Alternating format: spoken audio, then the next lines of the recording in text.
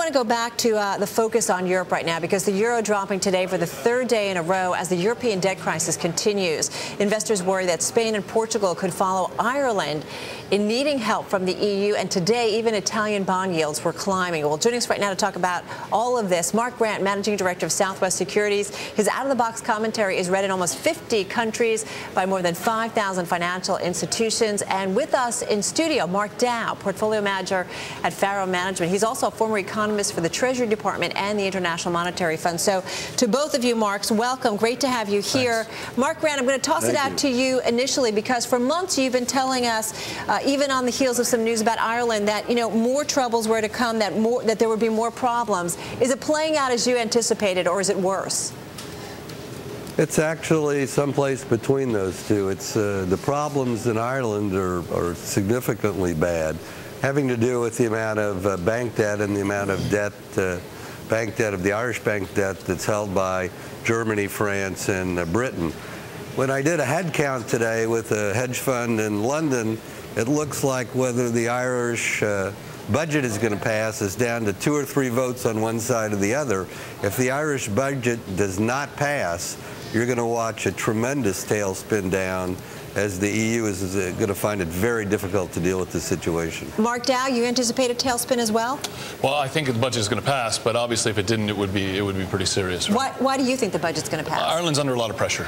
Ireland's under a lot of pressure, and they know that the two things at risk: one, the solvency of the country and their economic well-being, and two, the competitiveness. They built the Celtic Tiger, and they want to hold on to what they have. They've taken a very big hit on the consumption side in terms of GDP, and they've amounted a fair amount of debt, and they need to get out of it. They've taken good policies. I mean, their budget that they've laid out is very responsible, both from a fiscal standpoint and also from a competitiveness standpoint. So they think they know they need to execute it, but it's always risky, right? Because there's always someone, an opportunistic politician, that stands up and says, my alternative route is better. And he may even believe it, or he may just be being opportunistic. So you never really know, but it looks like the votes are lined up for now. I have to take issue with the fact that Mark Grant says that it is worse than he expected. I don't think it could really be worse than he expected, although I do have to give you, Mark, props. You called months ago, I think, that the euro would go down through 130. You were right about that. You now say it's going to go down to 125. You also say Portugal is next with a fair amount of certainty. Now, Mark Dow, it is seeming like it could be worse than what you expected, because last we spoke to you, you said this is a great move. The bailout of Ireland's going to be okay, and this will calm the markets down. That's exactly what they need. Yep. Do you still have as much confidence as you had, say, 2 or 3 weeks ago when we talked to you last? I think that they have to struggle to get out in front of it. The EU has been far too reactive and not aggressive enough in getting in front of the markets. And things got worse because, if you remember, the spreads were widening in Europe for 2 or 3 weeks before we noticed it. And they were there. We noticed it, but the S&P was going up, so we didn't care. It's when we went into risk-off mode that all of a sudden everything intensified. And then the story starts to feed on itself, and things get worse and worse and worse. And then finally, the Irish, they didn't want a package because they had funding through the first half of 2011, but the EU said, you need to take this, because if you don't, Spain and Portugal are at risk. And to some extent, they jammed it down the Irish. What about Mark Grant's prediction that Portugal is next? I mean, do you think that's a possibility? And if it does happen, do they bring Spain down automatically with them? Yeah, well, it depends on what you mean by Portugal is next. Will it be next in availing itself of the resources of the European Union in some way, shape, or form? Yes. Almost certainly. And then the way in which they do it and what happens with Spain simultaneously will dictate whether or not they can short-circuit the market mentality. Because Spanish banks hold so much Portuguese debt. No, I think it's because investors, very simply, they say, who's next? Right? Greece, then Ireland, who's next? And you have to get out in front of that with mechanisms to say the next guy in line has funding for the next 2 or 3 years and doesn't have to come to the market. Only when the market knows that you don't need them will they calm down and say, okay, maybe the situation is manageable. Let me ask you, because of that experience, what do you think about the bailout package that the Europeans have cobbled together? Nouriel Roubini a couple days ago said he didn't think that they could afford to bail out Spain if it really came to that. Is he just too doomy? It really depends on how much commitment they have, to the concept of maintaining the integrity of the eurozone, and I think they'll be committed to it. Spain is the linchpin, and they're going to have to pull out every single stop. If they don't, then we're in trouble. I mean, this is the short term. The longer term view, obviously, is much more challenging, right? If they can stave off systemic risk now, they still have budget issues to deal with. They have banking mismatches and excess leverage to deal with, and they have some countries with competitiveness problems that probably can't be fixed, and they might have to leave the eurozone. But that's further down the road. What they'd like to do is fix the main countries so that when these other countries get fixed, it won't contaminate the core. I mean, Mark, don't you think at this point, Mark Grant, I mean, that the EU, the IMF, they're going to do everything and anything they can. Maybe they'll wait to the last minute, but to make sure that this plays out in the best way that it can.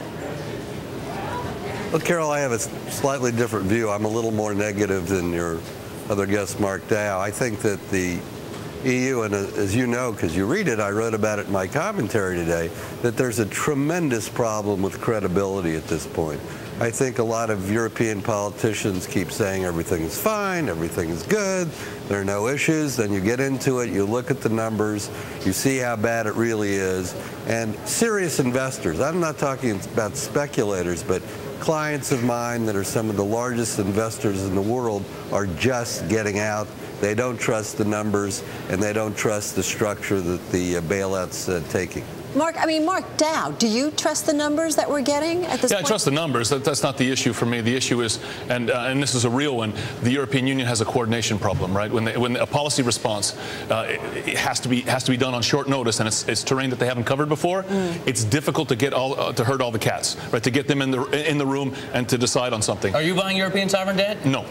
And I wouldn't buy it until we got over 8 or 10, right? But it's part of the reason. 8 or 10% yield. Yeah. Then you start thinking about it, right? But there's a structural problem right now. All the some of the clients that Mark Grant was referring to of his are probably people that were investing in government bonds on a long-term basis, and they said, okay, I know the convexity and I know the duration of these bonds, but they really weren't taking credit risk. Now they realize it's credit risk and they don't want to be there. That's understandable. And these guys are shedding risk and will continue to do so until year end because they want this stuff off their books for the new year. Now, other guys, more opportunistic investors like us, we would step in only if we saw yields go to a meaningful level. Right before doomsday. Spain has been blown out of the water, right, but the yields there are only 5.5%. Not very interesting when you compare it to a 30-year Treasury. Mark Grant, saving 20 seconds for you here. Any thoughts here?